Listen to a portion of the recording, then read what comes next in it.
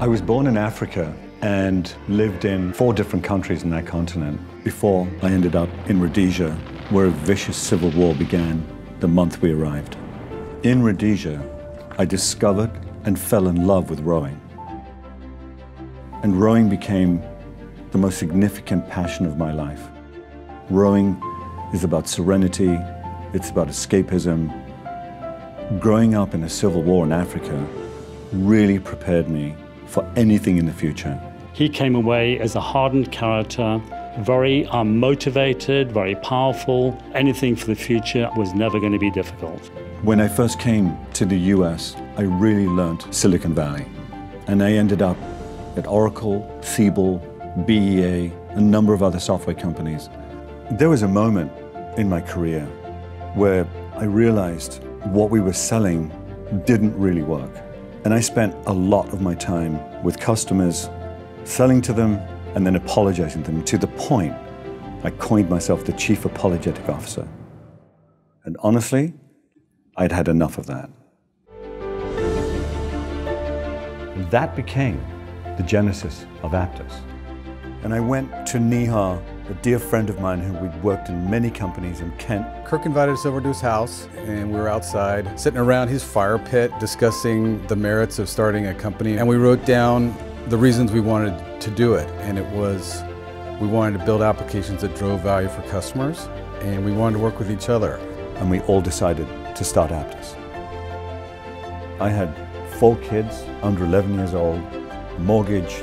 My dad worked pretty much 24 hours a day. He turned his bedroom into his office, and the fact that he was able to kind of pursue Apttus, take that risk while maintaining a happy home was pretty incredible. He really did never give up.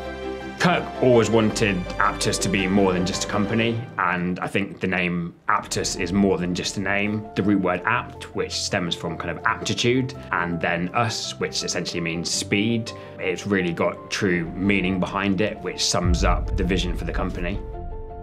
Out the blocks, we were closing companies like Symantec, Thomson Financial, Delta Airlines, Alcatel-Lucent, the who's who of the Fortune 500 were buying from Apttus. And what was amazing was that VCs were interested in investing in Apttus, even though we did not want to take the money. In fact, one of them said, "We defy gravity." And this term, the rocket ship, came about because Apttus defied gravity. 18 months after we started the company, in 2008, the world changed. There was a huge financial collapse. And the amazing thing is, Apttus accelerated its growth. And then, as always, the market changed. We had a very large software company become a formidable competitor. We sat back, we had our strategy, and our growth accelerated. And we hit 100 million in revenue, and then 200 million and more. When I look at the evolution of Apttus and what we had to confront, I realized that my childhood had taught and prepared me for this. The pain you experience with rowing, the fear you experience in a civil war, the family that becomes important. There have been significant contributing factors to helping Apttus be successful. When you row in a single, you can only go so fast. And when you start to have other oarsmen in a boat with you, you can significantly increase your speed. But what's really important is to be working together as a team. And there is so much pain and so much joy that the team becomes your family. It's poetic. Yes, we will have challenges. When you give everything you have, beautiful things happen to you. You have a whole new experience and journey to look forward to.